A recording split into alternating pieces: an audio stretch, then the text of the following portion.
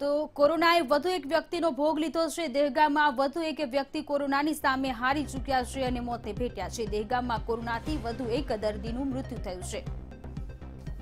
2 દિવસ પહેલા કોરોનાનો રિપોર્ટ આ દર્દીને પોઝિટિવ આવ્યો હતો। સારવાર લઈ રહ્યા હતા અને સારવાર દરમિયાન આ વ્યક્તિનું મૃત્યુ થયું છે।